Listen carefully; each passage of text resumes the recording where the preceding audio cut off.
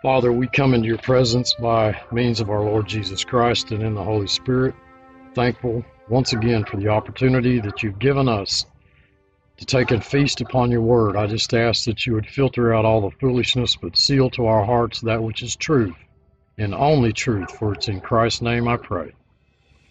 Amen. Hi, this is Steve at blessedhopeforever.com.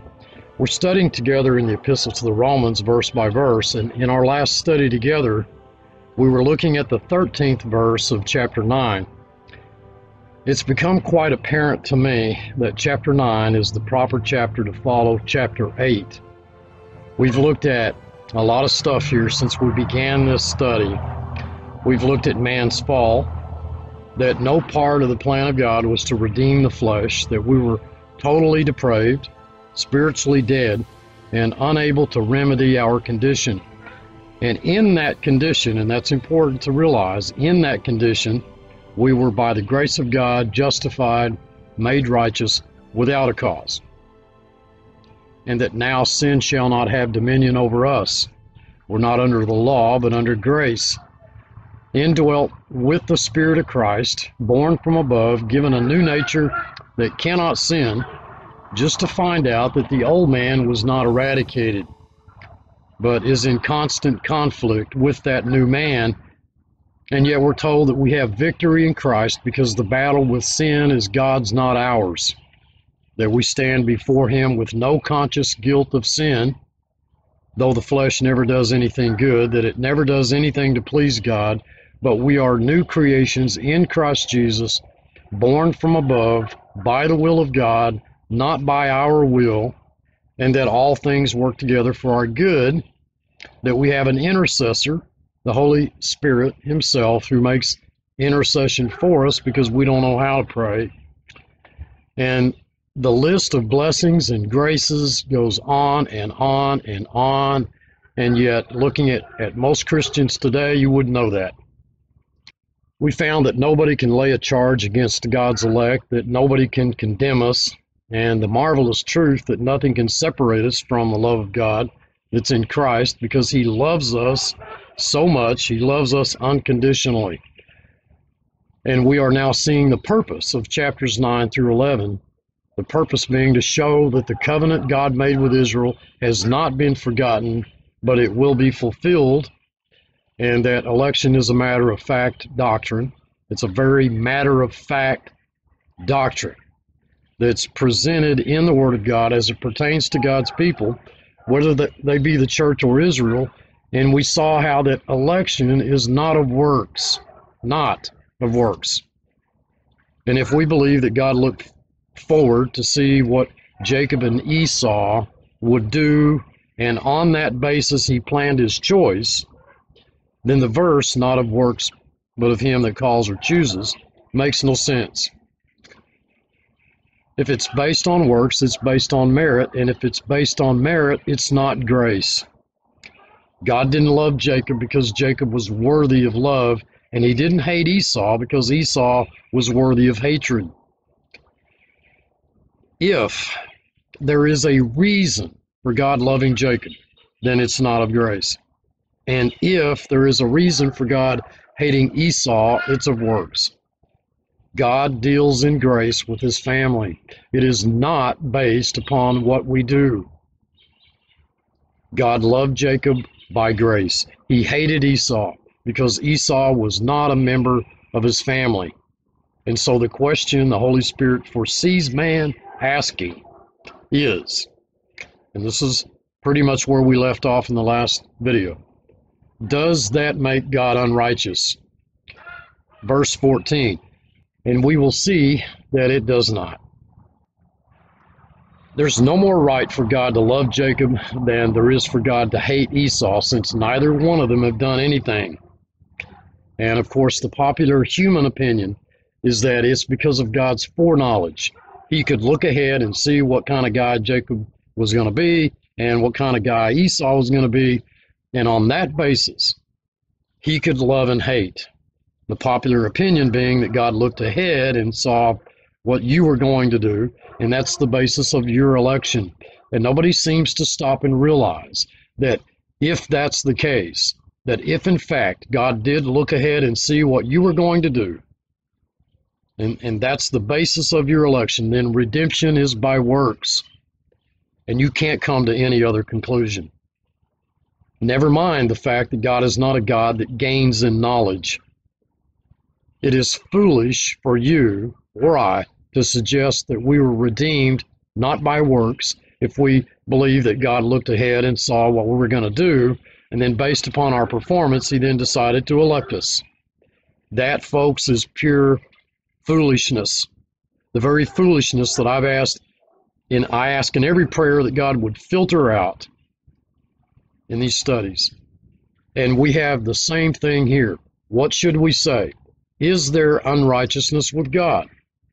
Two things I want you to realize.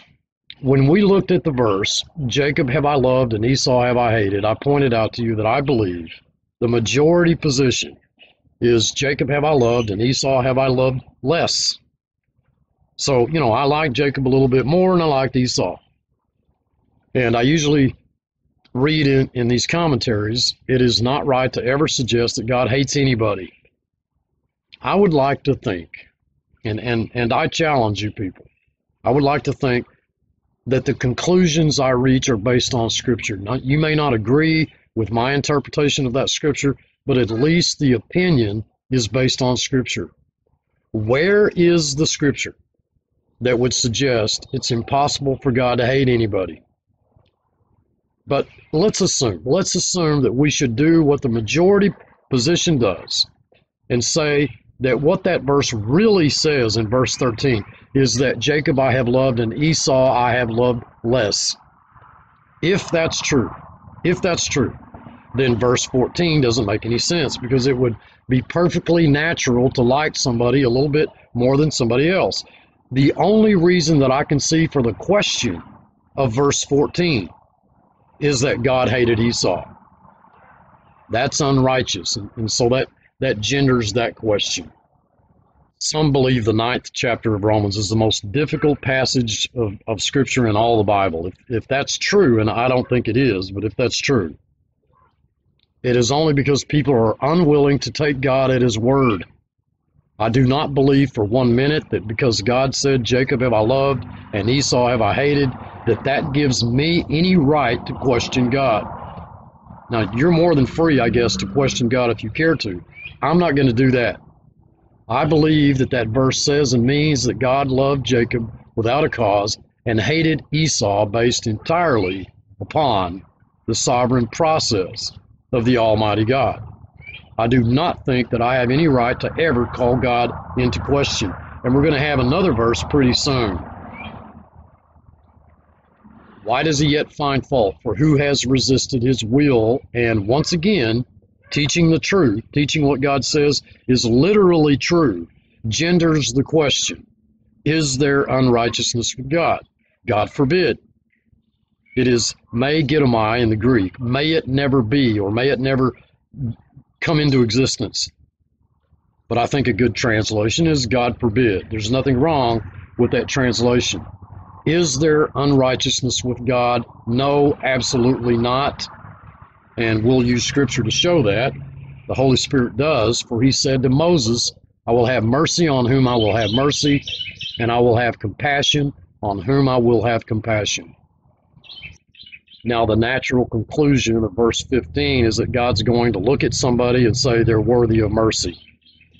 And it is amazing how the human mind jumps to that conclusion.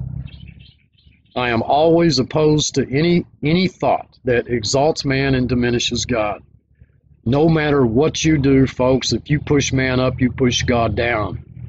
And if you preach on man's sovereignty, that in certain areas he is sovereign, you have by that much made God less than sovereign. And I ask you, if I make statements which are not based upon some biblical principle, I want to know it, and I want to be criticized for that. I do recognize that we can have different ideas about what a verse means, but at least I want a verse that substantiates the conclusion. What we would think in verse 15 is that sure, that makes sense. I mean, God's going to show mercy on those worthy of mercy. You know, you see the same illustration in the minds of Sunday school teachers. You know, Noah found grace in the eyes of the Lord. Why? Because Noah was this really, really good guy. You know, Noah was a pretty good guy, so he found grace in the eyes of the Lord. The only reason God chose Noah, folks, was because Noah wasn't like everybody else. Are you kidding me? And when the scriptures declare that every man, listen to me, every man, it doesn't say every man but Noah. It says every man's only thought was evil continually. And I have no problem concluding that that included Noah. The flesh only thinks evil. Flesh never does anything good in the eyes of God. Even the worship of the wicked is sin. The fact that Noah found grace in the eyes of the Lord was in no way based upon anything Noah did, but on the free exercise of the grace of the Almighty God. People don't seem to realize that. You know, it just sounds right. Noah found grace in the eyes of the Lord, you know, because he was such a great guy. It's something Noah did. Folks, if it's something Noah did, it is not grace. It's as black and white as that. If God's dealing with Noah, if his dealing with Noah was based upon anything Noah did, then grace is the wrong word. In the same way in which people destroy their very theology, God looked ahead and knew you would accept Christ, and then, so therefore redemption is by works, and you've destroyed your theology. If Noah found grace in the eyes of the Lord because it was something that he did, then grace isn't grace, and you've destroyed your theology. But to make sure that you don't reach that conclusion on verse 15, we have verse 16. So then, it is absolutely not. It is the strong negative in the Greek. It is absolutely not of him that wills, decides, nor of him that tries or runs, but only of God that shows mercy. And the word run there describes one who participated in Olympic Games. The text couldn't be any clearer. God's mercy is not based on anything you decide or anything you do. So verse 15 cannot be construed to say, well, sure, God's going to show mercy on those who deserve mercy, and he's going to show compassion on those who deserve compassion. Verse 16 is immediately presented by the Holy Spirit to say that that's not true.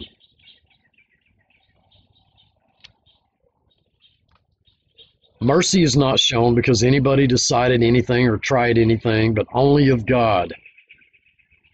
I believe that Esau is of the non-elect. Some differ with that opinion. Some suggest that what is referred to in verse 13 is not Jacob and Esau as individuals, but Jacob and Esau as nations. And so it's, you know, basically Israel versus Edom. I think he's speaking of individuals. I think he's speaking of individuals, not nations. Obviously, there are in every nation, kindred, tribe, and tongue, some who are elect. This chapter points out it is not the process of the flesh. Ishmael. How was Isaac born? Child of promise. And you, brethren, are children of promise. How were you born? Long before you were ever born, God promised you to Christ. You are a child of promise, just as Isaac was a child of promise. Ishmael was not. Now, verse 16 tells us we can't reach the conclusion that mercy and compassion are based upon production. They are simply the prerogative of God. And to show that, we have verse 17. Somebody said to me the other day, boy, you're going too fast here, Steve, through this chapter. But this subject, folks, is extremely interesting, and it is not that complex. The simple conclusion is that God is sovereign, and God does what God wills to do. I'd almost rather say God did what God willed to do. Verse 6, I believe, in Psalm 135, whatsoever the Lord pleased, that did he, in heaven and in earth, in the seas and all deep places. I do not believe there is an event touching your life that wasn't in the original decree of God. No, I don't think he's up there making decisions. Look at that. Steve's horse threw him and he got a little busted up. And so, I got to figure out something. I guess I'll give him a nice cane to walk around on for a while. And if that don't work, we'll give him a wheelchair. Now, I don't think God works that way. The God I know is a God of purpose, a God of design. I don't think he's making decisions. I think he willed and it is done. And your life and your times are in his hands. And people say, what an awful thing. Steve, you've made people robots. If you think it's awful, folks, to be in the hands of the loving, sovereign God, be my guest. I think it's wonderful to know the peace, the rest, and the joy that this God of all power, is working in me both to will and to do of his good pleasure, that he has declared that all things work together for my good. What if they don't? What if all things do not work together for my good? Am I any worse off? No. I ought to be in hell anyway, but God is destroyed. God's reputation is destroyed. He's a liar. He's not trustworthy. You can't count on him. If he isn't working in you to will and to do of his good pleasure, he's not trustworthy. And you can flail about and all your frustration won't make any difference. And we have verse 17. For the scripture says unto Pharaoh, and I'm thrilled to death that that's there. It could say that God said unto Pharaoh. It says the scripture said unto Pharaoh. If we look back in Exodus, we find out it's God who said unto Pharaoh, for the same purpose have I raised thee up, that I might show my power in thee, that my name might be declared throughout all the earth. And some Christian is going to say, Steve, God didn't really do this in the way that you read it. This is what Pharaoh wanted to do, and all God did was allow Pharaoh to do what God wanted to do. Even for the same purpose have I raised thee up. Now I'm willing to take that at face value, that I might show my power in thee, and that my name might be declared throughout all the earth. That's why Pharaoh was there.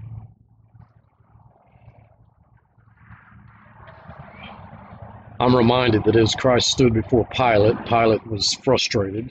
Don't you realize, Pilate said to Christ, hasn't it crossed your mind that I have the power to crucify you or to set you free? There's no greater power than mine right now. I could dismiss this case and you say nothing. And what did Christ say? Could have said, oh, Pilate, I didn't realize that. Please let me go. Thou wouldst have no power at all if it had not been given thee from above. And Pilate declared the power he had was the ability to set Christ free. What did he want to do? He wanted to set him free. He labored, folks, to set him free. I'll take Barabbas. There's no way they'd choose Barabbas over Christ. Pilate wanted to set Christ free. What did he do? Condemned him to be crucified. Jesus Christ was delivered by the determinate counsel of God. He was foreordained to that. You could have fought to the death to save Christ from crucifixion. You would not have won. For this same purpose have I raised thee up, that I might show my power in thee. And who is Pharaoh? Who is he? As far as the times were concerned, probably the most powerful man on earth. Why was the most powerful man on earth in that office? Because it was so that God might show his power in him, and that his name might be declared throughout all the earth.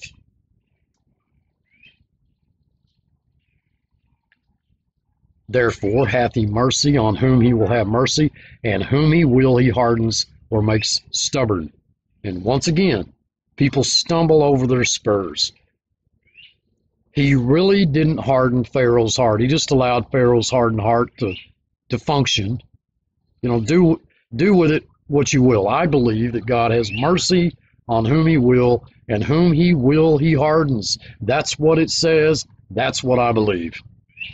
And that prompts the following question. You see, if that isn't true, if God just allowed Pharaoh to do what Pharaoh wanted to do and had no sovereign control in that situation, then you would not have verse 19. Why does he yet find fault? For who has resisted his will? There would be no reason to even bring up the question. But since man has such a violent reaction to God being sovereign, God presents man's question.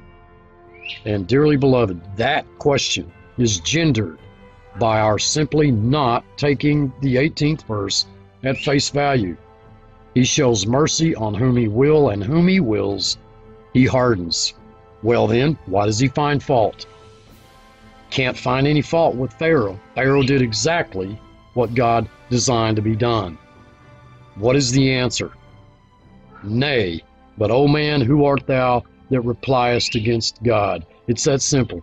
I don't have any better answer. Don't you think, Steve, that makes God unrighteous? Absolutely not. A righteous God cannot function unrighteously. A good tree cannot bear evil fruit, and an evil tree cannot bear good fruit. Those are simple biblical principles, folks, as well as common sense. A righteous God cannot do unrighteously. It's a stupid question. It really doesn't deserve an answer, and I want you to notice it didn't get one. It got a response, but it didn't get an answer. In fact, it was answered with a question.